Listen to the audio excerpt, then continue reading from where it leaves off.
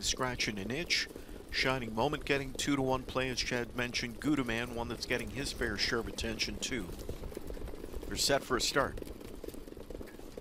Often pacing, and from the far outside, Shining Moment gets activated early, leaving from the inside the tandem of Connor B and Scratching an Itch. Center of the racetrack, there's Gouda Man. He's just going to survey the situation there in float mode for McDonald. Backed off into fifth goes Wicked Storm. Then sixth to the rail is Lions Frankie J. Backed up seventh goes Bruno. No. Winchester Phoenix racing along next to last, and Bunko's Boss can see them all.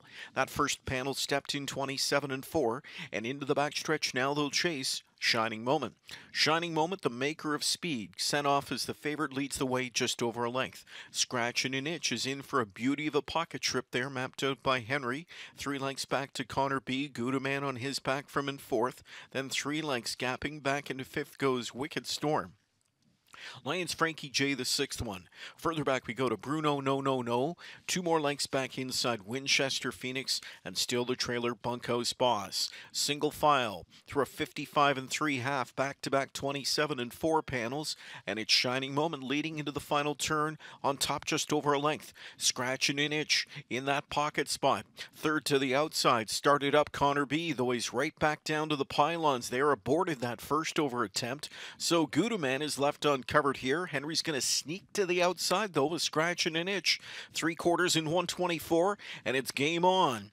Still there, Shining Moments, but here comes Scratching an Itch. Scratching an Itch on the outside, scrambles to the front now. Down the center, Shining Moment, Connor B shoots up the inside with late pace. From the backfield, a sideways Bruno, no. He's powering up late now, and Bruno, no on the far outside, sweeps by them all. It's Bruno, no to win.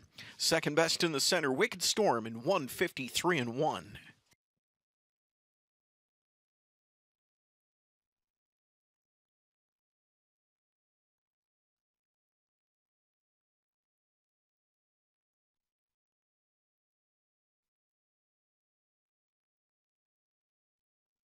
Scratching an Itch on the outside, scrambles to the front now. Down the center, Shining Moment, Connor B shoots up the inside with late pace. From the backfield, a sideways Bruno, no. He's powering up late now, and Bruno, no on the far outside, sweeps by them all. It's Bruno, no to win. Second best in the center, Wicked Storm in 153 and 1.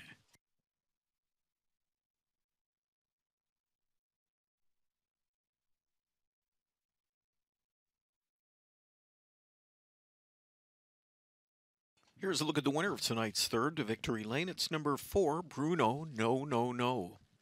2-year-old son of All Bets Off out of the rail, Artist Mare, Winback Alice.